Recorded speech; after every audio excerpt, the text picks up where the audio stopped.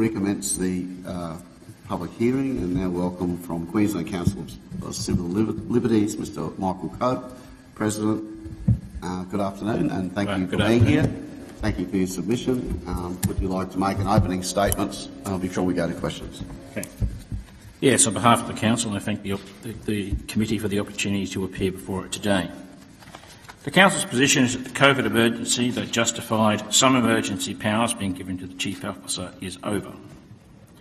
These powers need to be ended before they become permanent. This position is based on three propositions. One, COVID virus is now circulating widely in the community. Two, we now have highly effective vaccines and treatment.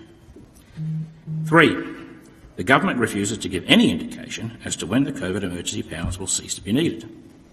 The virus is going to continue to circulate in the community forever, so far as we know. We cannot see how the current situation is going to be any different in 12 months' time. Our position is that taken by a number of European countries, serious European countries, as well as by a number of states in the United States, including places like Hawaii, which is controlled by the Democrats. I have just come back from spending a week in Cyprus, where there was a mandate requiring the wearing of masks in indoor public places. In my whole time there, I counted less than 20 people complying with that rule. Whilst I expect that Queenslanders, like all Australians, despite their self-image as anti-authoritarian, will be more likely to comply with this rule than the Cypriots, I expect that a lot of people will not comply with this rule. What is the government going to do? Is it going to deploy the police to prosecute people en masse, or to allow the law to be made look like a fool? Apart from that, I wish to make a couple of additional specific comments. Firstly, a point that should have been made in the submission, which is that we do not support sections 140 N and 142 O. Why should health inspectors be able to enter premises without a warrant to deal with this virus which is circulating everywhere? In addition, we endorse the comments of the Human Rights Commission on those provisions. Finally, in relation to corrective services provisions, we endorse the comments of the Prisoners' Legal Service. Thank you, Mr Cope. Do you see aspects of this bill being winding back of broader powers like border closures as a good thing? Look, as the submission says, I mean, there are vast improvements over this bill over the enormously wide powers that the Chief Officer had. But, as we've said on a number of occasions, our concern is that these powers, that all emergency powers should come to an end as soon as possible. And I still don't understand what is the criteria by which the government will say no more powers are needed. It's not advanced anywhere but I can see. So you have to get concerned that it's going to be rolled over because the virus isn't going anywhere. It's not disappearing. It's likely to be here forever. So are we going to continue to have these things forever? I mean, ultimately, we have more comfort if the government would actually say what the rules are. I mean, the government did state a rule at the end of 2021, which was when the vaccine was made available to every person who wanted one. Well, we're past that now. Since then, I haven't heard any definitive statement of any rule by which the government will decide that no more powers are required. It's probably a big leap to just go no more powers. In terms of civil liberties, as I understand it, the case that you're putting is that everyone should be free to make their own choice. But I guess what would you contend is fair in terms of the broader general public when perhaps some people are making bad choices that impact on the freedoms of others? There are vaccines which people can take, which are highly effective at preventing illness, and there are other alternative treatments, as I've mentioned in the thing. People are entitled to wear masks to protect themselves, but this is an infectious virus which is everywhere in the community now. It's in a sense that it's everywhere in the community now. It's no more different than the flu circulating in the community. I'm not suggesting that COVID the same as the flu. I mean, I get the debate about that confuses me, but anyway, let's presume for a moment that it's worse than the flu, but still, the flu is everywhere. There are all sorts of viruses floating around the community. I mean, for example, lots of people die in aged care homes from the common cold. So the community has, in a large part, done what it's obliged to do to protect other people, which is we have developed extremely effective vaccines which people can take. We've taken other treatments. Other treatments are coming down the track. You read the reviews which suggest that more antivirals, highly effective ones, are being made by all these people who are spending lots of money doing that.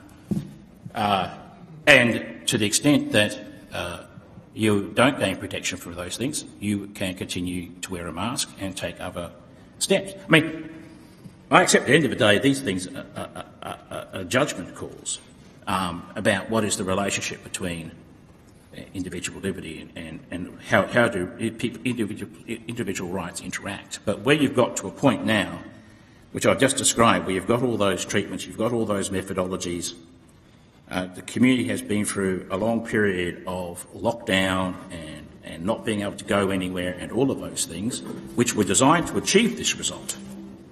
Don't forget that. That's what the purpose of them was. The purpose of them was to get to this position. And now we want to carry them on, despite the fact we've now reached the position which was the articulated aim of them. So my answer to that is that we've achieved a position where, through the magic and brilliance of science, that we have, and through great sacrifice for 2 years, we've achieved the result, where there's an appropriate balance between the various interests of various people in the community, and people can, as I say, protect themselves still by wearing a mask, if that's what they want to do. Thank you. We have a question from the member for Morani. Oh, thank you, Chair. And so sorry I couldn't come there to see you in person, Mr. Cope. A refreshing view on the whole situation, and it's important not to get too involved in groupthink. I think you hit the nail on the head there. Just quickly, about the unelected officials I spoke earlier about, and the way they will be running the show rather than, coming back into the Parliament or Legislative Assembly having the last say in some of this. What's your thoughts on that? And also, mandates. Have we gone far enough in this legislation to look at mandates and rescinding or repealing some of these mandates? So people that have antibodies and have had COVID, they can demonstrate they've got antibodies, that they can go back to work and, form a helpful part of society. Well, the effect of these laws will be to end the current mandate, because all those will expire on the 31st of October. So that's why we say that it's a major step forward. I don't see your concern about that. In terms of continuing rules about vaccination requirements and whether infection should be treated as a substitute, well, as I say, our position is we don't. Whatever arguments you may have been able to make about vaccine mandates 18 months ago, they don't make any sense to us anymore, and there shouldn't be any more of them. As to the question of substitute immunity, that really is a highly scientific question, and I will allow that to somebody else, the Chief Health Officer, to decide. I think there was a third point, but I think that was it. Okay. I'll let him come back, but we've got a supplementary member for Lytton. You've got a question? Thank you, Chair. Thank you very much for coming in, Mr. Cope. Appreciate your submission. If you're not comfortable with what's coming in at this particular point in time, with the sunset clause in October 2023, what do you think would be appropriate in its place? Well, our answer is that there should be nothing. But if there is to be something, it should be the subject of the further things that we mention in our submission. Points which we have been making on a number of occasions about a right of review, that these directions should be made by the Minister, that people who are subject to detention should be subject to a right of review. But the Parliament should confirm that you can actually challenge these decisions under the decision to issue these directions under the Human Rights Act. And given our view that we don't think these things are necessary, people who lose money as a result of them should be compensated for it. Okay, so with regards to the current piece of the current guidelines that are in place, the health directives that are in place, where the Chief Health Officer has that capacity to make those directions, so you think you've made it very clear that you feel that that's an overstepping of his position or that position of the CHO? Well, our position was that all the Chief Health Officer's powers should have gone the last time they were extended. In fact, our position was they should have gone on the 31st of December last year. Okay, so the Chief Health Officer today spoke about the big wave that came through, the Omicron wave that came through, that peaked in July, and we had to respond to a completely new variant. At this particular point in time, we don't know what variants might be, as the Chief Health Officer has said that. So does your organisation know what's coming? No, and as has been pointed out in the previous submission, if you have a variant which is demonstrated to actually get around the vaccines, then that would justify some return to some sort of emergency powers. But our position is that the government is required to justify that at the time. And I mean, if that is the situation, then more than likely the current powers are not necessary. Oh, sorry, would not be sufficient. But, you know, we can't have a situation where, emergency powers need to be justified on every occasion that they're used.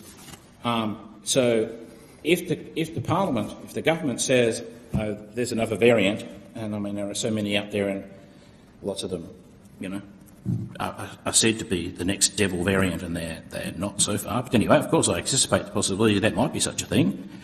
Well, then the government needs to turn up and say to the public, here is the scientific evidence which says that this will escape the immunity which is generated by the vaccines. And of course, there's a big debate about that, about whether neutralising antibodies is a clear indication of immunity as opposed to T cells, and there's all that debate. You can read Paul Offit, who's an advisor to the Food and Drug Administration in the United States, all about that. But anyway, if the government says that's the position, then they need to stand up and say that, they need to demonstrate that, and then they need to say why the particular powers that they want are justified, and they pass them through to Parliament. So I guess that's one of the reasons why there's a statement of justification already that's with the legislation. One of the points of having these 3 steps that are only that the Chief Health Officer can actually introduce is it can be done in a speedy and appropriate fashion for serious reasons. So by delaying that capacity and having to reintroduce legislation into the House, having a debate in Parliament, what is the likely impact to the community? Well,